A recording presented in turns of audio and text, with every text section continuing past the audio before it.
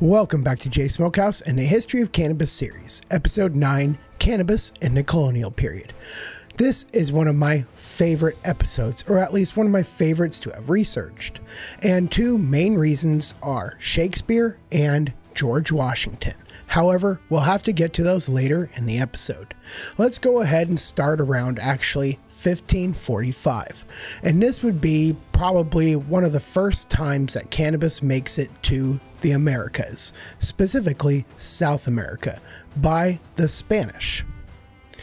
Now, the Spanish did try to grow cannabis in several locations, and those would be in modern day Mexico, Peru, Colombia, and Chile. However, it seems that Chile was the only place that it actually flourished, and specifically the Quillota Valley in Chile. Now, before we go any further, I will apologize really quickly for my voice. I am still recovering from a very bad sore throat. However, it's been quite a while since I got a video out, so I wanted to go ahead and record episode 9. And so the Spanish bringing cannabis to South America around 1545 would be the first time that cannabis made it to South America, and some believe the Americas as a whole. However, there's something that I read about in my research recently that I didn't really think about from my previous episodes, and that is the Vikings. If Leif Erikson did make it to Newfoundland, they were using hemp rope already in hemp sales. So it is possible that they introduced cannabis in some way to North America. However, the accepted first introduction of cannabis to North America is a little bit later, and I'll get into that in just a little bit. But before that, let's go ahead and head back to Great Britain for just a little bit. And now in Great Britain, we have William Shakespeare. Now, in William Shakespeare's actual garden, and there's several locations that they have fragments of clay pipes, but this is in the actual garden that they believe was William Shakespeare's. So just keep that in mind. Now, in all these locations, they found 24 fragments of clay pipes by William Shakespeare dating to around 1600 AD. Now, the study is reported in the South African Journal of Science in July of 2015. Now, on 8 of these 24 fragments, they found traces of cannabis, and this was in his actual garden. They did find 2 fragments with traces of cocaine. However, that was not in his actual garden, so that is why I'm not going to really mention that in this episode, as there is a little contention if it was actually his or not.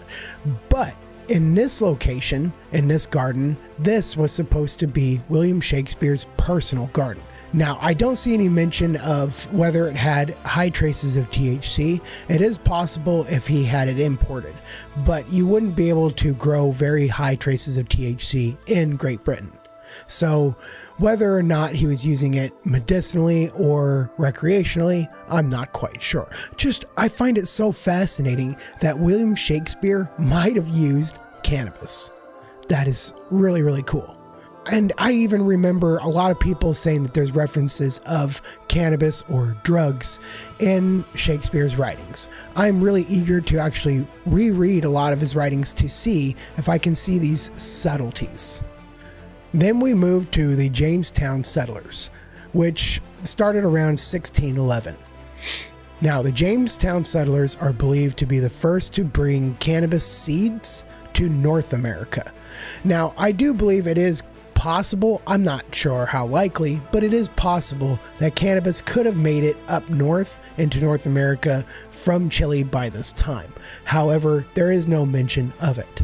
So I'm going to go ahead and go with the historical reference of the Jamestown settlers in 1611, which would be, if not for the Vikings, the first time that cannabis would be introduced to North America.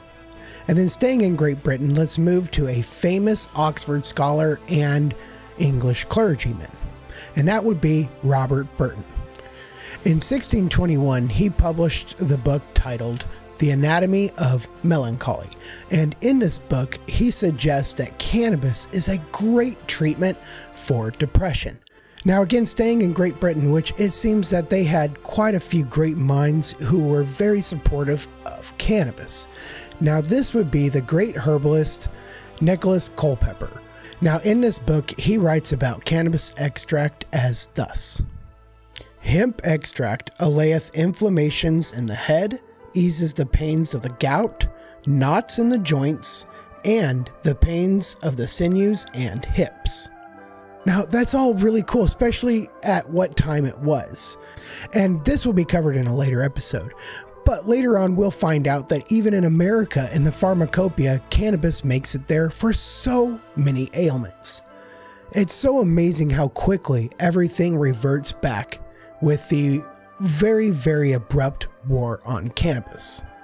Now, it is possible that Nicholas Culpeper did get his cannabis actually imported somewhere else, so it actually had high traces of THC. However, if he was using his own homegrown or homegrown from someone else in Great Britain, most likely it did not have high traces of THC, which we've already discussed in this episode.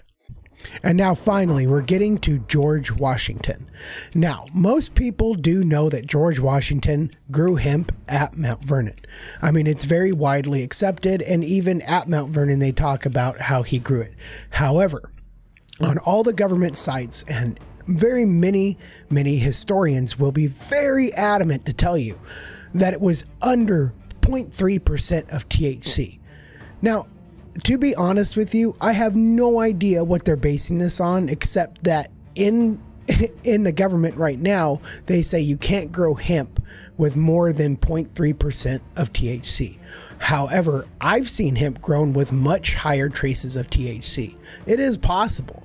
So I don't know where they're actually getting this idea. I think it's probably because they think it was most likely European hemp. And it's very true. He did use European seed to grow. However, we do have evidence in his journals and diaries, especially with correspondence with his gardener, that he wasn't just growing European seed of hemp. He specifically talks about growing Indian hemp seed. Now, why is it important that he talks about Indian hemp seed? And that is because Indian hemp was associated with what we know as marijuana, high THC. That Indian hemp seed was associated with high THC cannabis. So he wouldn't be talking about European seed and Indian seed and be talking about the exact same plant. So he obviously was growing something that was different from hemp.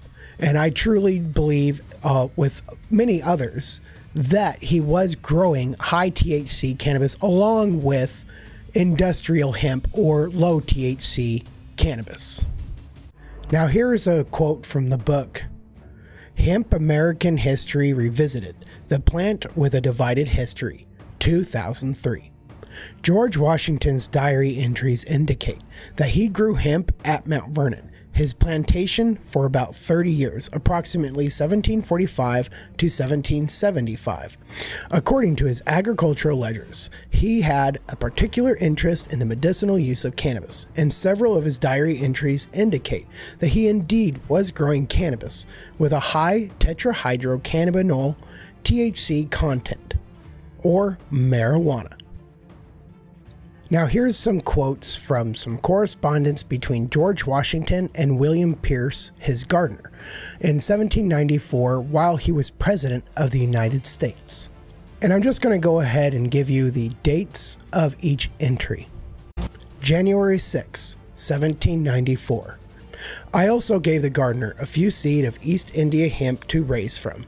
Inquire for the seed which has been saved, and make the most of it at the proper season for sowing. February 24th. I am very glad to hear that the gardener has saved so much of the St. Foin seed and that of the India hemp.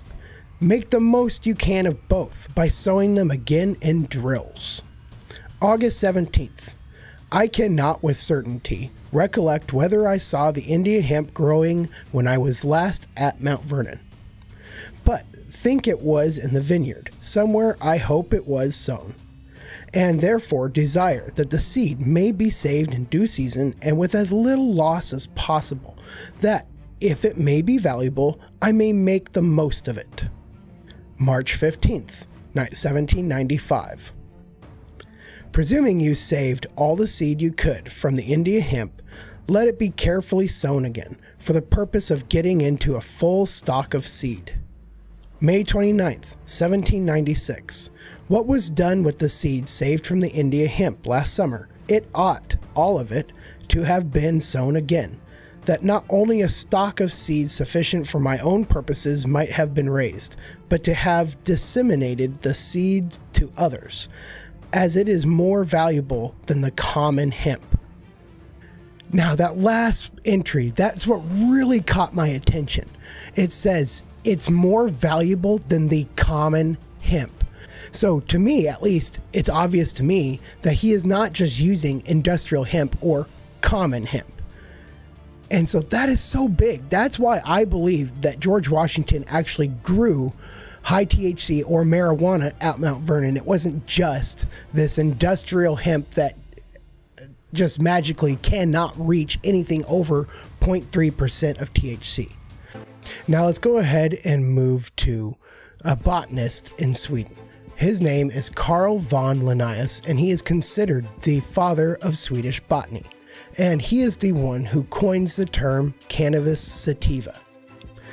But before we talk about how indica got its name, let's go ahead and talk about Thomas Jefferson, another founding father of America.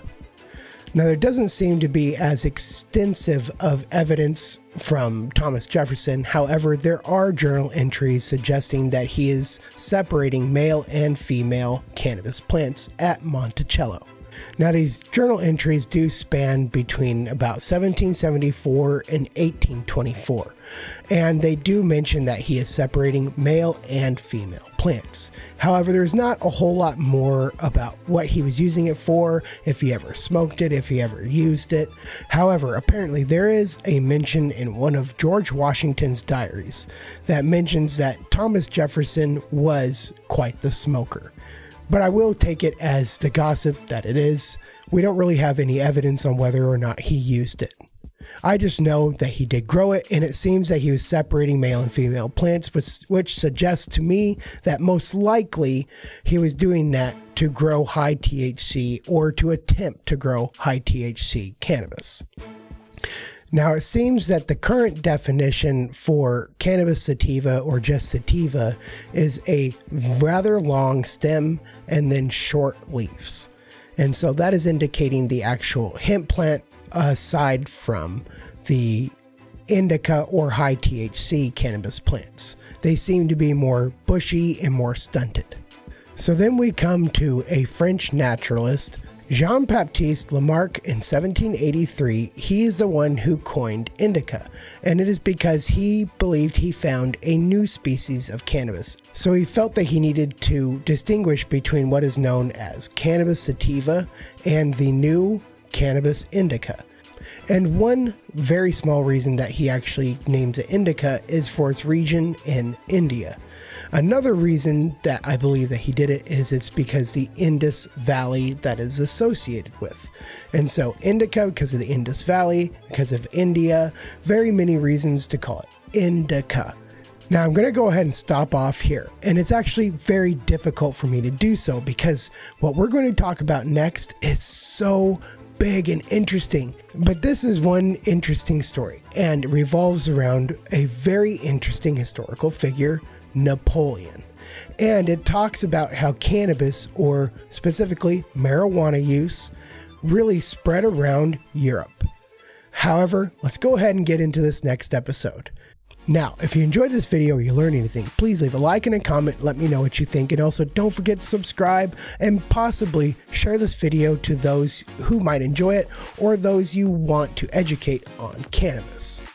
And now, as always, Jay is going to go smoke a J.